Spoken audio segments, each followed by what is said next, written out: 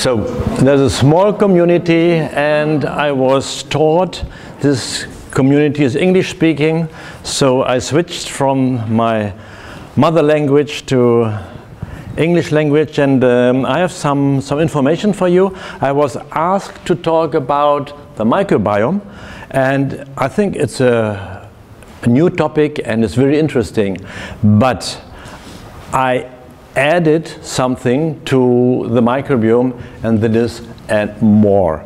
And this and more for me is at least important as the microbiome. So there is no question that today we have a problem, and not only in Germany or India, we have it in the whole world. People come to the curriculums, they have the input, and this is the output, and in between is the put-put. And the question is, what makes the put-put? That the people get something like that. They don't come there to get fat, but they get fat. What's happening to them? So it's a huge question, and we should try to answer what is happening in the fast food bin. Because this will help us to help the people. And to do so, we have a new understanding of our body. We have been thinking we are the crown of evolution, we are the fittest and the best, but there is something different to that. I have taken a photo of some part of the body. This is the gut, this is the topic, and this is cells of the gut, and they represent about 50 billion cells in the body, and all the cells are similar.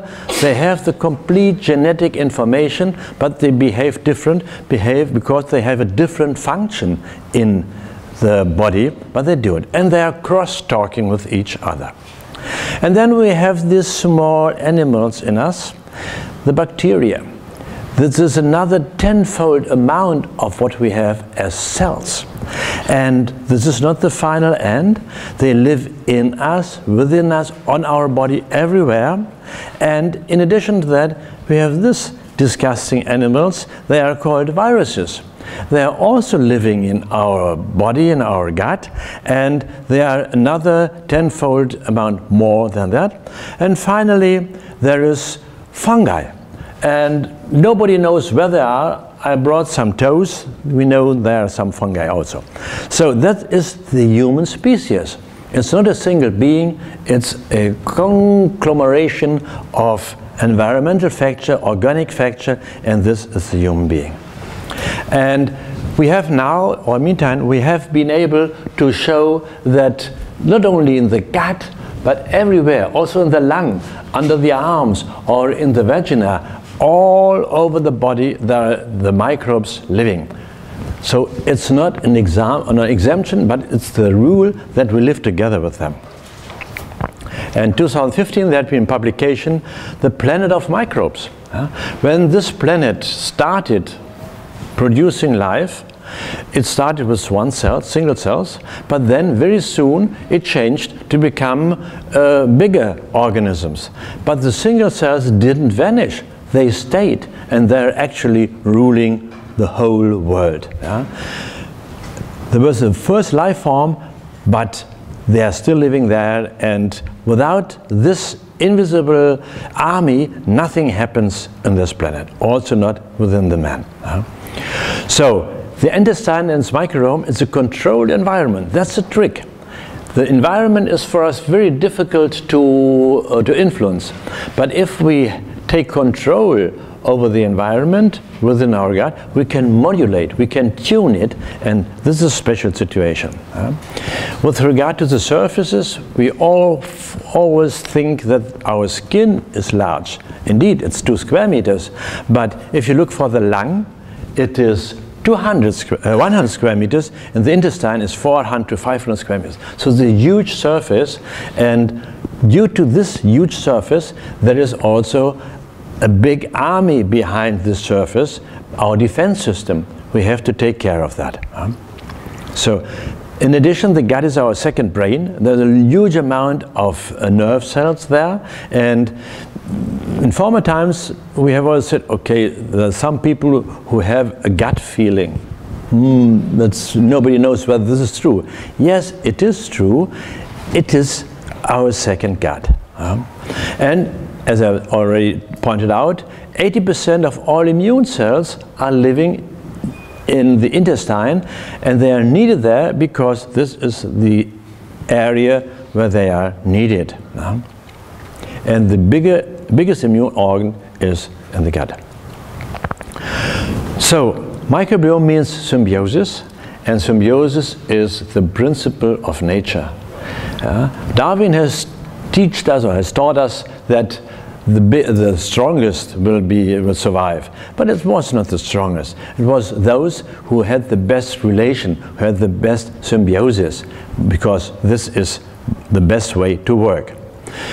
This is a publication from 2016, and it shows if you have in the gut dysbiosis, not working together because you have bad bacteria in the gut, then the cells lining that, they get sick, and then you get gastrointestinal diseases. But not only that, you get all the organism influenced by this dysbiosis, and we get multiple diseases which are originated from the gut.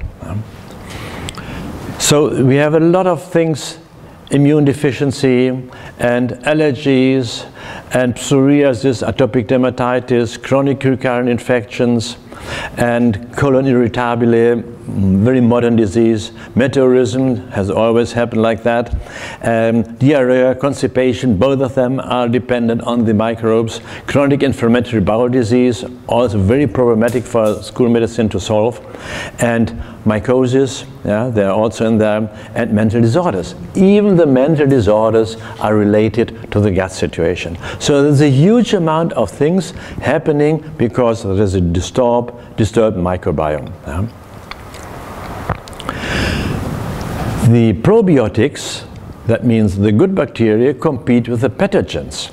And by that, they reduce the risk of colonization by pathogens. If you have a huge army of probiotics, the pathogens cannot grow. So they are cut out. They produce antimicrobial bactericides and fatty acids. So we have a pharmaceutical company in our gut which is working for us. They increase the phagocytic activity of the granulocytes and influence the immune response in the gut. If it is working correctly, then the gut is healthy and the whole system is healthy. In case it's not, the system is suffering. It stimulates the production of secretory IgA, and it can degrade toxins of pathogenic bacteria. So it's a whole world working together in our sense or against us, depending on what sort of gut bacteria we have. And this depends on what we are eating. If we eat the wrong things, the good gut bacteria are starving. And when they're starved, they cannot work. And that's a problem with our food. We don't eat the food they need to help us. We eat something we think is good for us, but it is just not good for us. And by having the right food, we support the pathogen, and having the wrong food, we support it the wrong way. So what happens to the probiotics when I take them like a supplement? They cover the surface of the intestinal area, and then the pathogens cannot come into it. So it's a simple everyday procedure which is working quite well without that we have to pay attention for that. But we have to give the condition for the gut bacteria that they can grow and that they can work. There's a lot of pre and probiotic effects. You know the difference, pre and probiotics? The probiotics are the bacteria, and the prebiotics is what they are feeding, what they are eating. And you have to have both, that it works. So there's a long list. I'm not going through all of that, but just that you know, we have the both effects. What factors are influencing the microbiome? It starts with the delivery. When you come to the world, it starts the delivery. If you have cesarean section, then you have a bad microbiome as grown up. Why? Because you are missing the bacteria from your mother.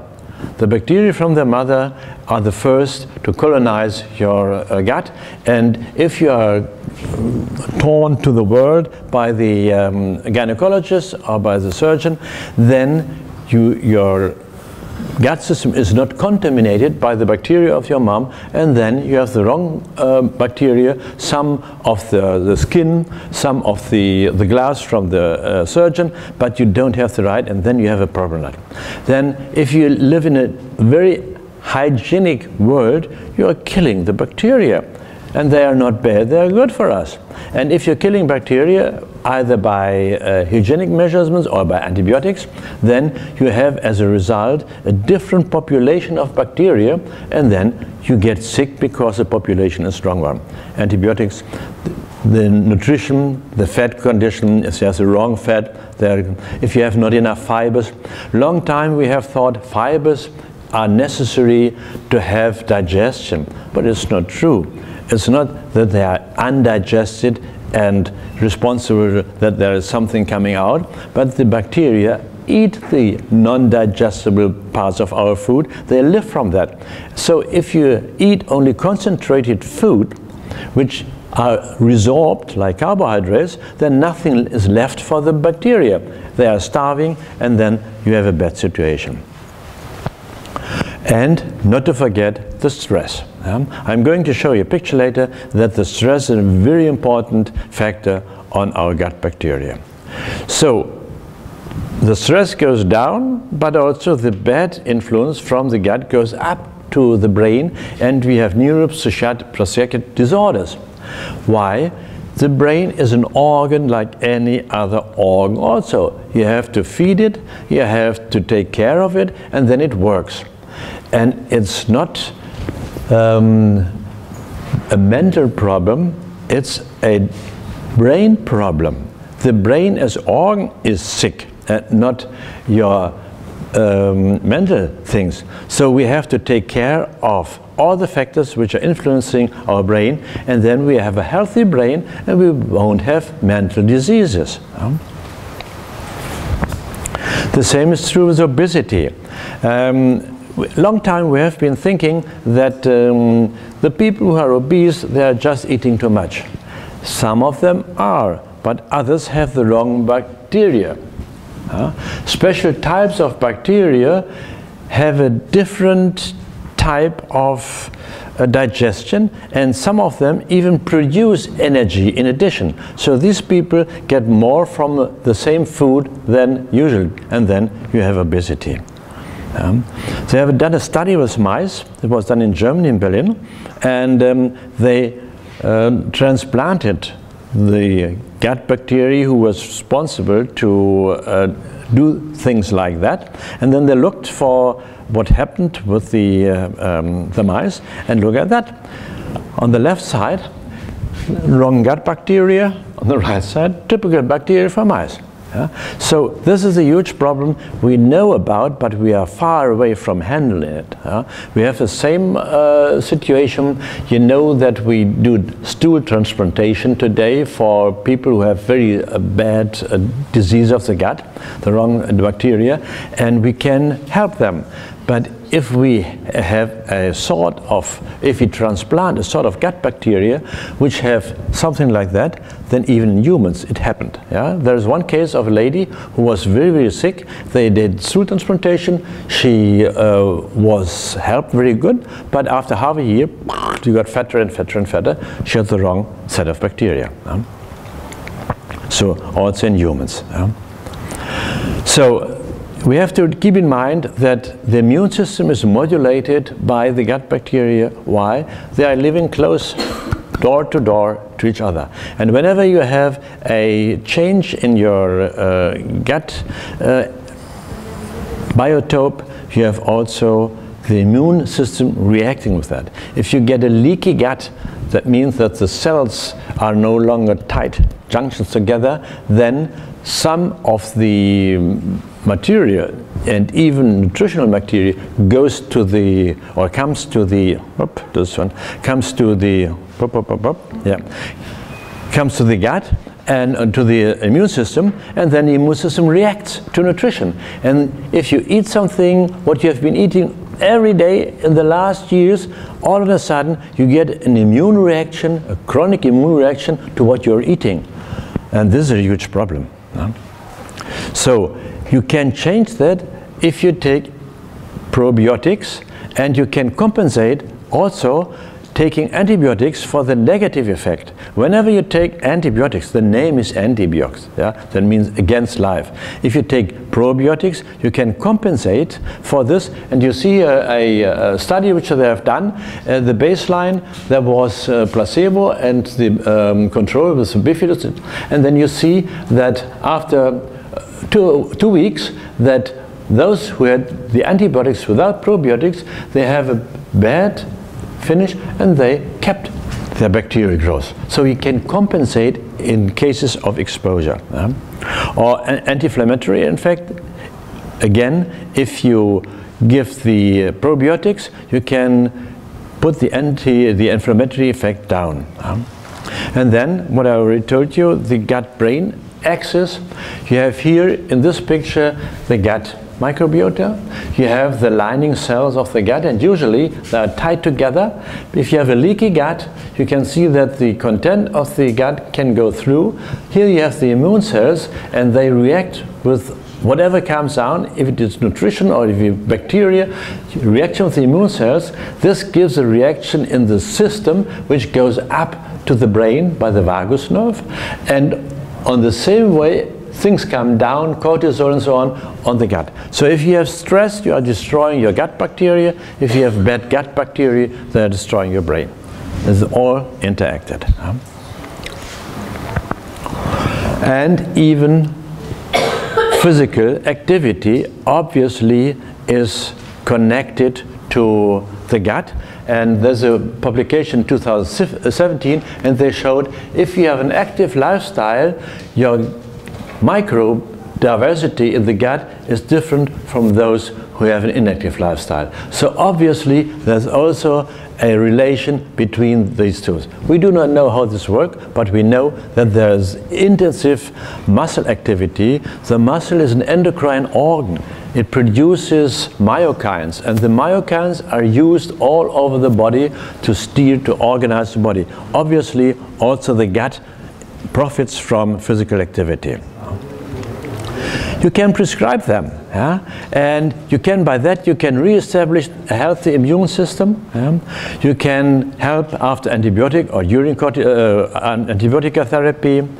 You can use as prevention when you go to a country where you have a chance to get an infection, gastrointestinal infection. You can do it as preventive. Yeah? If you have skin disorders, yeah, there are a huge amount of dermatologists who are still convinced that they have to put some lotion on the skin. It's not true. The skin is nourished from inside. And the ladies who put their cosmetics on the skin, they should be very, very wise and take a look what they are putting on the skin, because everything you put on the skin is resorbed. So if you have a cosmetic, you should look what it is, and if you are not ready to take it with a spoonful and eat it, you should not put it on your skin, because it comes to the body, either by eating or by putting on the skin. And this is a problem also with the solar blocker.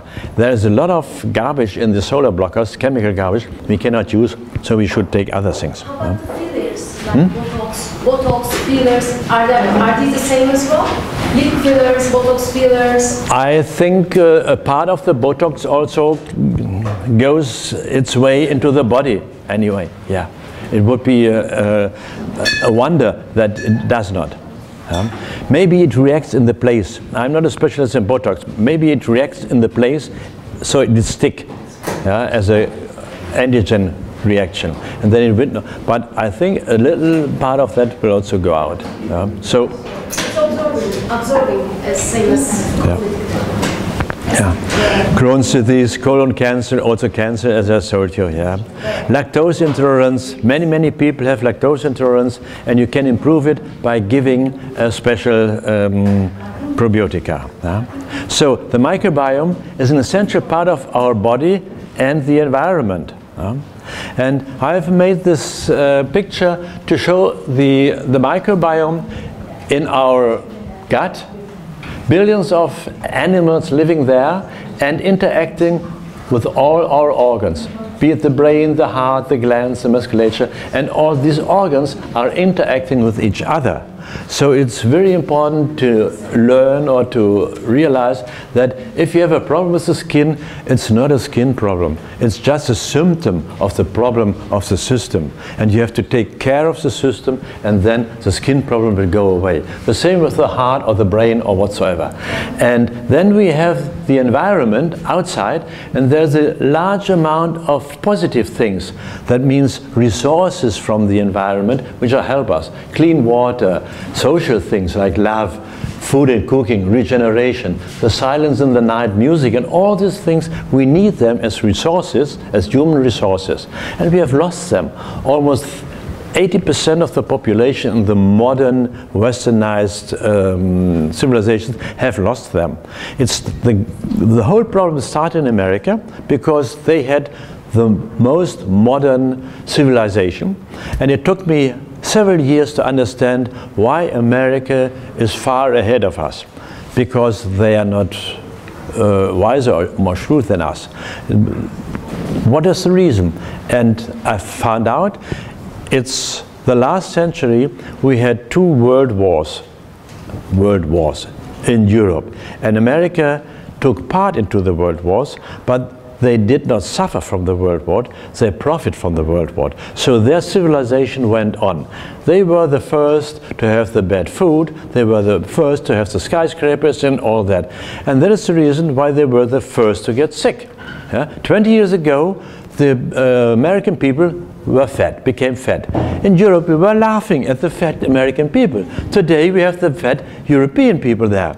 And then you go over, look for Japan. Japanese people like that, small, small, small, except for sumo ringers, but the rest small. If you now go to Tokyo, you see fat Japanese people walking around. Unbelievable.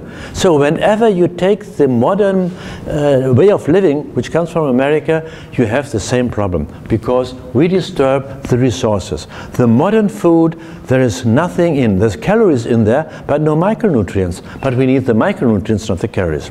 And then naturally we have also the negative things, disasters, but also the toxic substances, like particles from the gas from the cars, but also pesticides and so on. So all this is influencing our body system, and if we can compensate, as long as we can compensate for this, it works. And we were able to compensate as long as we had the positive things. In the way we lost also the resources, we can no longer compensate for that, and then we get sick. The problem is, even if we learn everything about the gut bacteria, it will not help us. We had the same effect 20 years ago. We learned everything about our genome, microbiome genome, everything about genome, and the people, the scientists said, when we know the genome, we know everything, and we can help, we can cure everything. They deciphered the genome, and then they said, we know nothing, because the genes were not in the position to explain how the cell is working.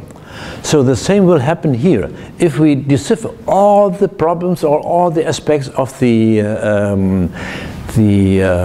microbiome, there comes the next problem, that is the bacteriophages, that is the virome.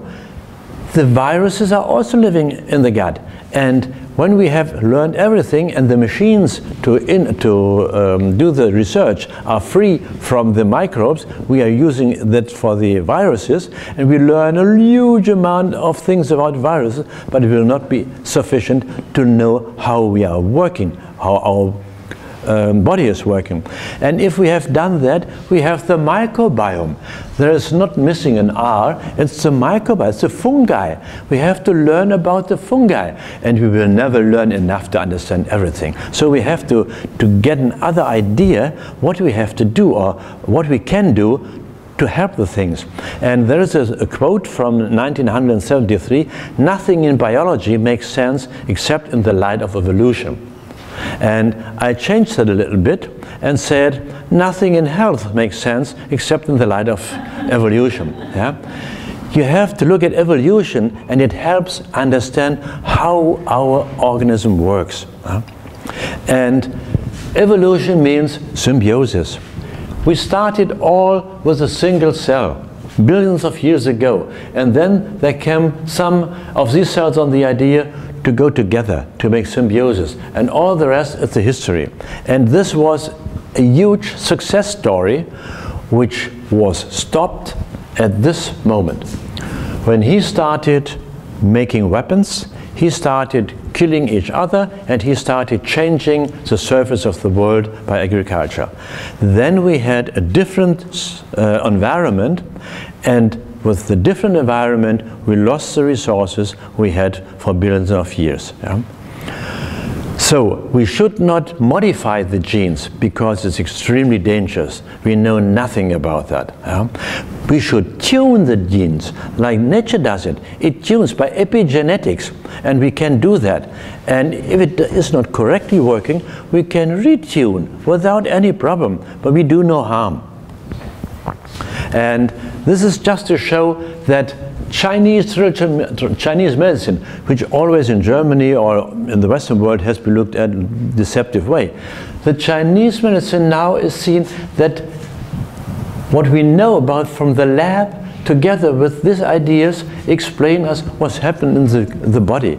So if we restart observing our body, if we start learning again what nature is done or doing, then we have a good chance to learn how to behave in a healthy way. So we have a balance of environmental factors. We had risk aspects, and we have been looking for that. Cigarette smoking, pollution, grilled food, alcohol, all that. Okay, we have to take care of that. But we have also to take care of that. The micronutrients, the physical activity, the vitamin D, the social, all what I told you. This is a protective factor, this is negative. What we have been doing is, we have been putting on this side of the balance, and we have unloading here. Micronutrients are gone, physical activity is gone, vitamin D is gone, and then the balance goes away. And this is the reason why we get sick. We have an unbalanced system. Our system is top, but the balance we lost, and then the system can no longer work. And I can show you a study which has been done in Germany. 20,000 Germans, participants were taking part, and they looked only for 4 lifestyle factors. Not very much. It was a BMI under 30, physical activity, non-smoking, and Mediterranean diet, so a healthy diet. No huge problems, everyday work. What came out? Only 10% of the German population is able to fulfill this. 10%, not more. So it's not the single person who decides to behave in the wrong way, it's a society which as a whole has changed. And we have the problem, as I told you, in the advanced societies, but now we have the same problem in India, we have the same problem in China. 30% of Chinese children are fat. 50 years ago they were starving, now they have fat children. Why? They adapted the Western lifestyle. The result was, the more positive factors were present, the lesser the incidence of chronic diseases. Well, you can say, that I have anticipated. If you have less risk, so it's not necessary to do such a huge study with 20,000 people. That's correct. But if you have 20,000, you can do a risk calculation with percentage, and look at the percentages. Minus 90% diabetes, it's gone. 80% myocardial infarction is gone. 80% all chronic diseases. So if we keep a lifestyle without these risks, there is no disease left. And I remember, I'm 75 years old, I remember the situation after Second World War. There was no diabetes, there was also no cancer, nothing was hell. And then we got a rich company and we got sick. Everywhere, the same. Yeah? So lifestyle is actually the clue to health. But 9% only. And if you look to the literature, you find study by study, be it the nutrition, be it physical activity, be it vitamin D, always 80, 90% of the people are on the wrong side. So what can we do? The epigenetic, as I told you, is the interface between the environment and our genes. And there is the situation we can change. And supplied with the necessary resources and the knowledge about that, then we can protect us from the environment pollution. We have to teach the people what is good or what is wrong. In former times, people were informed. Why were they informed? The information went not by newspapers, it went by mouth, from the grandparents to the small children. We know today why we get so old as a human race. Because usually, if an animal has reproduced, it's going to die. But we're living twice as long as reproductive area. And the experts have been thinking, what's happening? And now we know. It's not the children, the parents teaching their children, because they always went out for work as hunter and gatherer. It was the grandfather and the grandmother and the aunt sitting in the cave teaching the children. And today the society is gone. We are no longer together with the children. Everybody is living in a ghetto. The children are the kindergarten ghetto, the school ghetto, the company ghetto, and then we go to the last ghetto in the hospital. So the tradition is gone. And what we are learning in the newspapers is wrong, because what is advertised is making money and not what is healthy for us. So we have to teach our people, or patients, what they can do to stay healthy. And the body needs only this information and these resources, and it can behave, because we have an inborn physician who helps us with that. This is the millennium goals of the WHO, but they do not know how to do it. And it's very simple to do it. So this again for the environmental health. And I would like to invite you to become a part of my network for optimal health. We have there the experts, we have the therapeutics, we have the companies who produce good things. There are enough companies who produce good things. We have the communities. And my academy is translating what the experts produce for the therapeutics, but also for the communities, and they are informing them what they have to do, and we are informing the people about what is achievable here. So if we set up such a network, we can help everybody to stay healthy, because we get the knowledge, because we have the products, we got everything. And in addition, if we stick together, we have a community for health. There is, as far as now, worldwide, no lobby for health. There's a lobby for guns, there's a lobby for bad food and so on, but no lobby for health. So we should form a lobby for health. And then we represent completely different, because if we are a lot of people together, we can sing in a choir, and we can sing very loud. And within this network for optimum health, we can do clusters to promote vitamin D, or health in the companies, or take care of patients after surgery for cancer. It's a disaster what's happening worldwide. You develop a cancer, a lady develops a cancer of the breast, and then the surgeon says, okay, I cut it out and you are healed. It's wrong. It's a dirty lie. He has just taken away a symptom. But the body is sick, and he has been looking at this disease. The immune system has not blocked it, has looked at it, and the immune system is not satisfied, or is not sanitized by that, because the surgeon has done nothing on the immune system. So after this school medical procedure has been done, we have to take care of the cancer patients and teach them what has been wrong in their system, so that they are able to do it. The same is with diabetes or depression. We have to take care of them and teach them what they can do for their system, that they get healthy. So if we do that, we have actually the potential. We send in the people, the sick people in here, in the heart, has the epigenetics, and they come out like that. So we can do it, and it's the inner physician who helps us with that, and that's all for today. Thank you so much.